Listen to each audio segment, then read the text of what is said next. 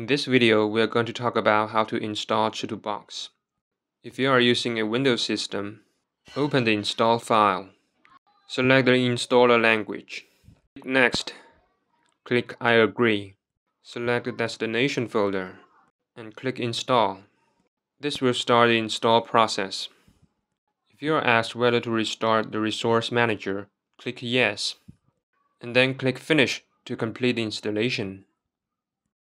If you are on a Linux system, right-click the file and select Extract here. Then open the extracted folder and double-click CHITUBOX to run the software. If you are on a Mac, open the downloaded file and drag the CHITUBOX icon to Applications. This will install CHITUBOX on your Mac. You may experience issues when installing CHITUBOX.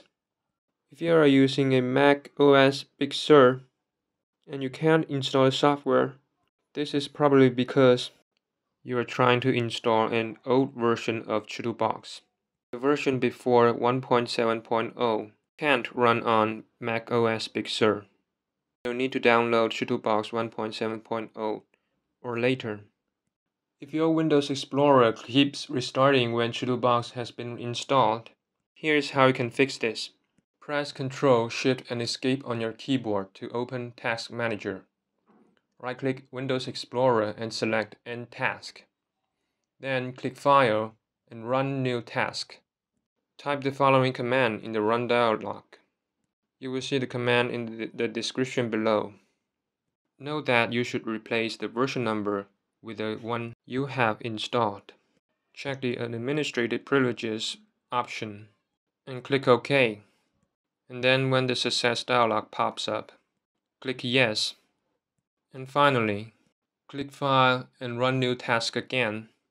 Enter Explorer and click OK. This should solve your Windows Explorer keeps restarting problem. Another common problem you may experience when installing or launching CHITUBOX is the DLL missing error, especially the VC runtime DLL. To fix this error, simply go to your CHITUBOX installation directory, then run vcredist file. Once the installation is complete, your DLL missing error should be fixed.